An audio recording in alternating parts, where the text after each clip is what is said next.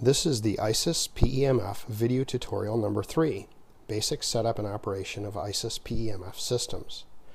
To power up your ICES system, first visually inspect the ICES coils. Have a look at them, make sure they're not broken, no exposed wires or anything like that, and replace them if they appear damaged.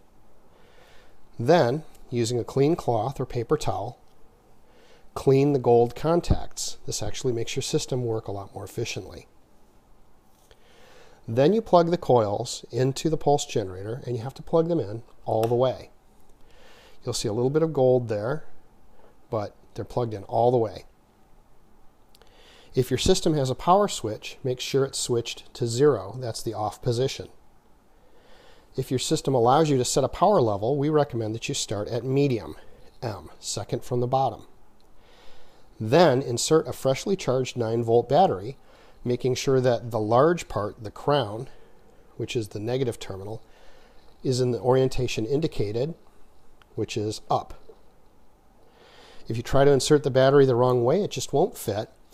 If you somehow are able to put the battery in the wrong way, it won't damage the system, at least not electronically. But please try not to do that, and please try not to force the battery into place. Once the battery is in place, switch the system to on. You'll notice that a green flashing LED shows up under the power setting. This indicates that your system is working properly. If you have a system failure, we have an indicator for that. If you turn your system on and you see a red X, as indicated here, that tells you that there's something wrong with your system. You cannot fix what's wrong. You need to send the system back to Micro-Pulse, and we will check it for you and recommend either warranty repair or replacement.